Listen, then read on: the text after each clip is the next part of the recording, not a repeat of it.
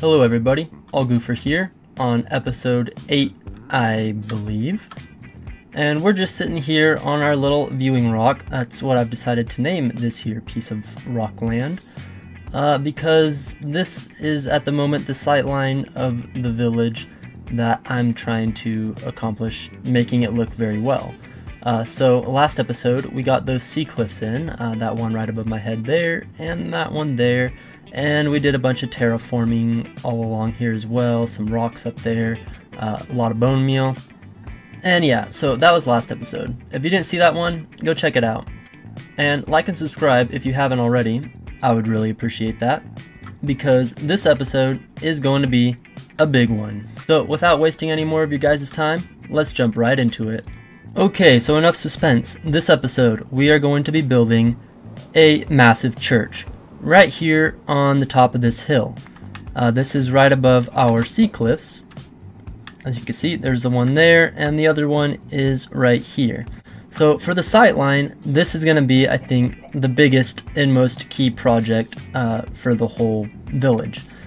Except maybe being the castle, but we're not going to start that yet. I don't even know where it's going to go.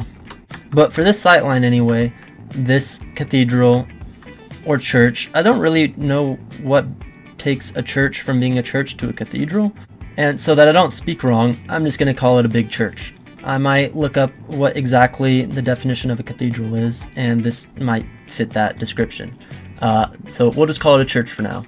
So the first thing I'm going to do here is I'm going to go ahead and start clearing this land a little bit. I do want this hill look. I just want to get a good nice flat surface here on the top of it so that I know that I can fit the whole build on a flat surface. Once there, I can start changing the terrain around it and making it look a little more interesting. But when I start a build, especially a big one like this, it's nice to just have a flat surface. So I'm going to go ahead and dig that out. Oh, we still need to clean our mess up from last episode. I'll do it later.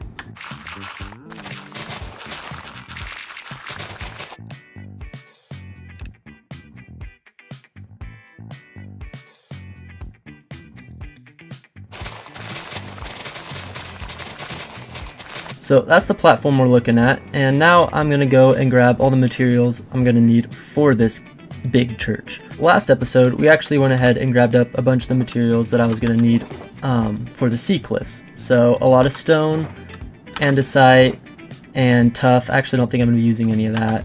But these kind of blocks are what I'm going to use a lot of. So this might honestly not be enough stone, but I've got plenty of it, so that's not an issue.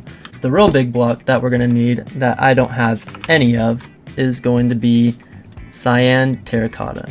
So I'm going to go grab a whole bunch of that, and then I'm going to start planning out this build.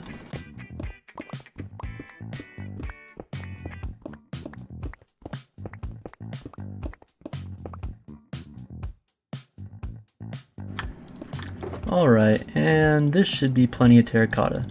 Now I gotta go turn it into cyan terracotta.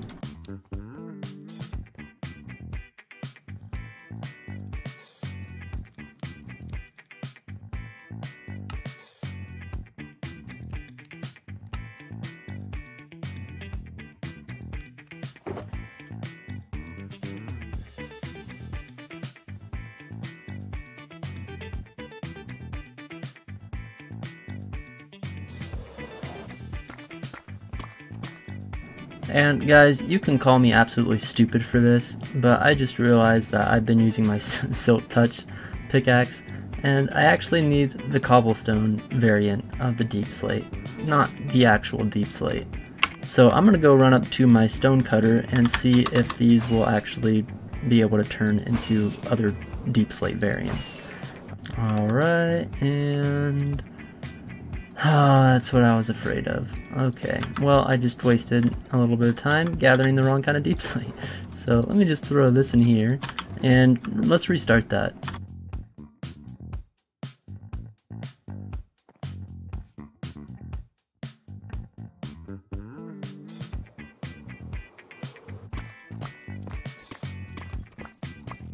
Okay, so I've pretty much got everything I'm gonna need, I think. I got a few empty shulker boxes here, but I've got All the deep slate I'm going to need. All the cyan terracotta I'm going to need. I think that should be good on all that stuff. I got a lot of different various woods, but I'm definitely going to need more spruce wood. So I'll definitely have to go and chop some more of that. Got all the andesite I'm going to need, and this probably won't be enough stone because I'll be turning a lot of it into stone brick and then also using a lot of the stone block. So yeah, the first thing I want to do is kind of show you guys the gradient that I've got planned out here. So anyone who's been building here for any amount of time probably knows that gradients are kind of the hot topic here in Minecraft now. I think a lot of people are getting the hang of them. A lot of people have been doing them here for a while. This is kind of a simple idea of a gradient, but I got the gray going into the white. And that's not like a great gradient because the textures, besides like the diorite and the andesite, kind of go with each other. The stones are a little bit dark for this gradient, but I still think it looks good. I like to build my houses like that. Also because you don't have an absolute ton of room to provide a really strong gradient. Doing some lighter gradients I think works. So for this church, which by the way I did look up the definition for a cathedral, and this does not work. A cathedral I guess has to have a throne room, much like a castle, where like the Pope or the Bishop or someone important would sit, and that kind of is what makes a cathedral, I guess. A little bit of history there for you guys. So unfortunately this is not going to be a cathedral, but it'll be a very large church, and nonetheless it'll still look really fantastic I think up on this hill. Okay, so here's what I'm thinking of a gradient, bear with me. So we're going to have our really dark blocks here on the base. I'm going to make the gradient sideways so I don't have to build it up. So yeah, we're going to start the base of the cathedral, base of the church is going to be very dark, and we're just going to kind of bring it up a little bit lighter into this. And actually I think I got this backwards. We want the stone and the andesite. So that is going to be my gradient for the church, and I like it pretty well. You can see it, you really can't tell the difference too much until you get closer. It just looks like a nice color from dark to light. So that's how we're going to do it from base to top. And because it's going to be such a large structure, we're going to be able to make a really strong gradient like this. Whereas these much smaller structures, although I could have, you know, done better with the tower, but these much smaller structures don't have room to make a really strong gradient, and sometimes they look actually kind of funny when they have a really strong gradient. I guess knowing how to parse that out is key when working on gradients. And then here with the andesite, I'm going to use it kind of, I think, as a accent block for some of my details. So that'll kind of be like the main wall structure, kind of a flat surface, you know, from base to top is going to be a gradient like that, but then I'll have like little details and railings or whatnot. So I'm going to go ahead and take my dark blocks and map out the base of this right now. Okay, so I got the base of the church mapped out here, and let me just show you kind of what you're looking at, because I know it makes sense to me, but I kind of highly doubt that it makes sense to any of you guys. So these are going to be side entrances here on each of the sides like that.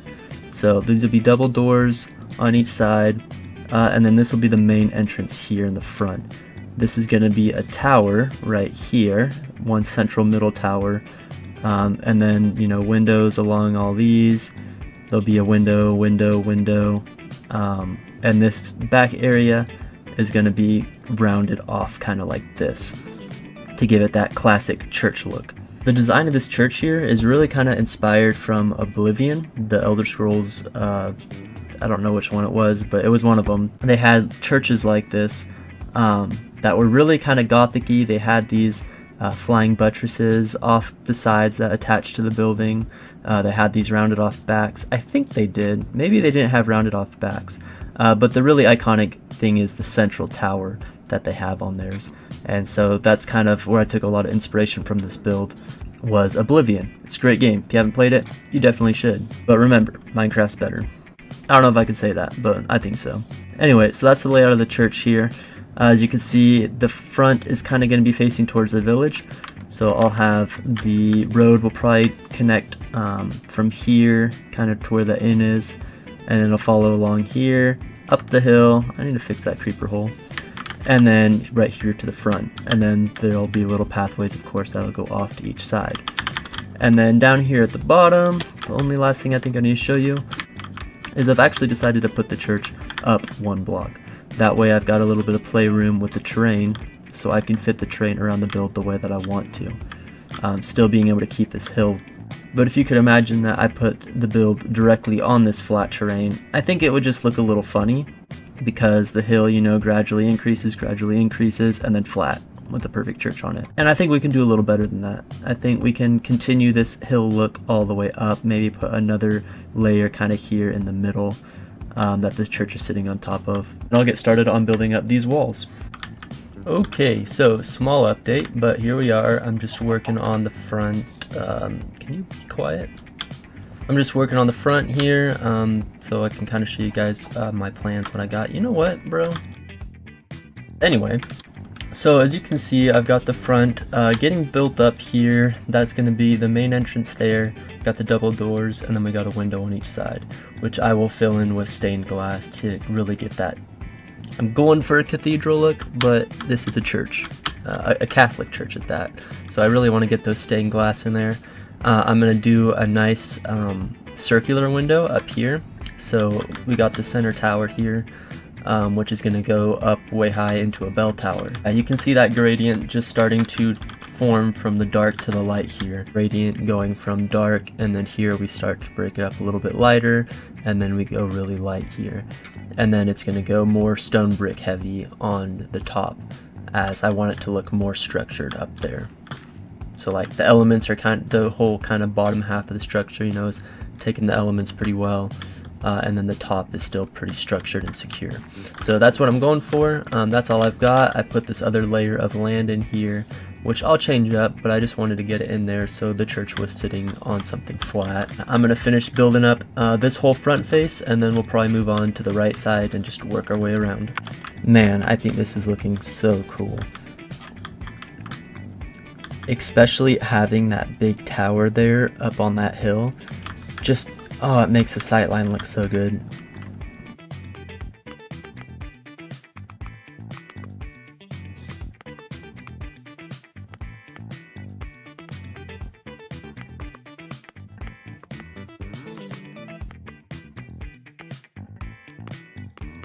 And check that out. That's looking so cool so far.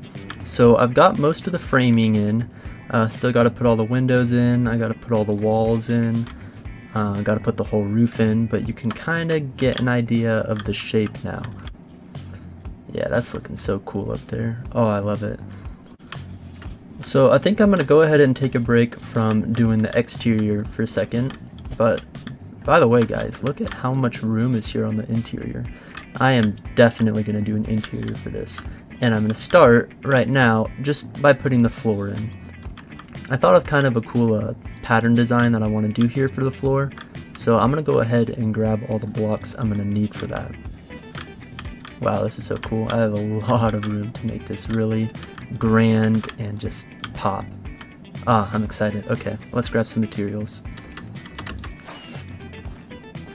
So the first thing I'm going to need here is copper, which luckily I've got a ton of it right here. This is the full blocks of copper is what I want, so I should have probably cleaned out my inventory, but I'll take that for now. Now I've got a lot of smooth basalt here, but what I actually want is the regular basalt, so I believe I'm gonna have to go to the Nether to get that.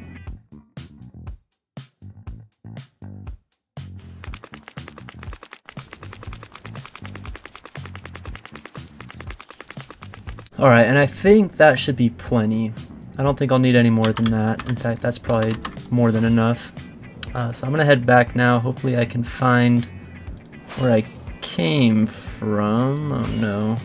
Okay, so I think what I'm going to do for this is kind of an outline with this block facing up, so we get this nice kind of little swirly look. It looks like a nice tile or something, and I really like the look of it. And I say we kind of outline this. Let's split it right down the middle here, like that, and then we'll fill it with copper in the middle. Yes, I think that looks Awesome. Okay, I'm gonna do that with all the rest of these. Just fill the whole floor in here. And I think I want to keep this orange look, so I'm also gonna have to come back with a lot of beeswax. Luckily I've been saving up. It's probably gonna drain me. But I think this orange look is cool and it'll give a nice pop of color to the floor. Copper sounds so amazing. Alright, and that's pretty much run me dry on copper and basalt.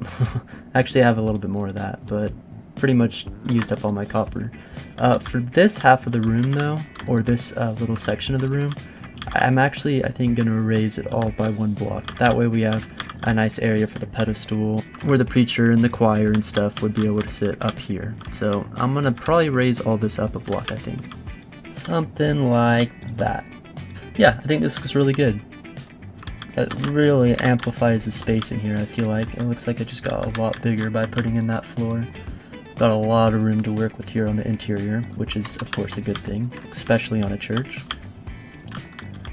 We can have these nice high beams going up, and I can't wait to decorate the inside. But I haven't even filled in the walls or the roof or anything, and I'm already planning out the floor. Okay, I think this is enough interior. I just wanted to get the floor in and have kind of a base of how I wanted all of this to be. Now it's time to go fill in all the windows, the walls, and the roof. But before I do that, I almost forgot, I need to wax this whole floor before it starts turning colors on me. Alright, got a lot of honeycomb here. We'll just take it all for now.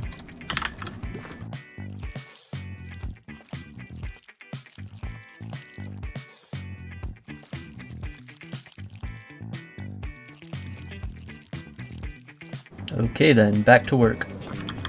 Alright, so I'm working on the roof right now of the church, and I've already gone through half a shulker box of spruce wood. So I'm just here devastating this forest, and that should be enough to finish, but I'm going to grab a little bit more just so I have more. I make lots of trapdoors, so I'm just going to fill up my inventory and then I'll get back to work.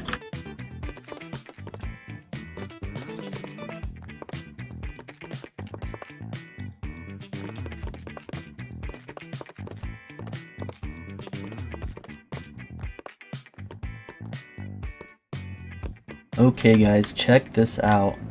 I think it's looking so cool. So I put in all of the walls, so the full structure is totally complete now, minus like the flying buttresses and the stained glass. So I still need to come through with all the stained glass and touch up just the rest of these walls. But as you can see, we got all the walls done all the way around, all the roof is done, and I think this is just looking so cool. Like, I'm so happy with the way that this is turning out. So yeah, I'm gonna get working on those last things, but this is just about coming to an end, and I'm so happy. It's taken me a long time just building this up and gathering the resources and stuff, and we've actually gone through a good lot of our resources. I'm starting to run pretty dry on a lot of stuff, so let's give this one last cut and then I should be finished.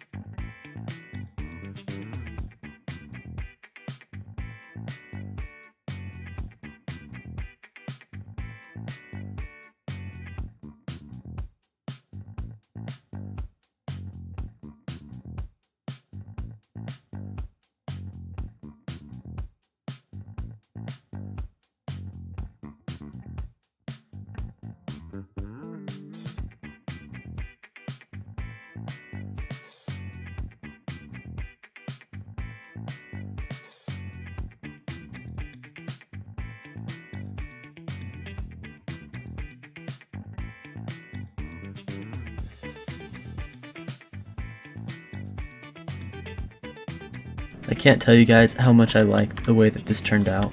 I think it looks great. It looks very Roman Catholic-y, very grand, and definitely very, very Gothic.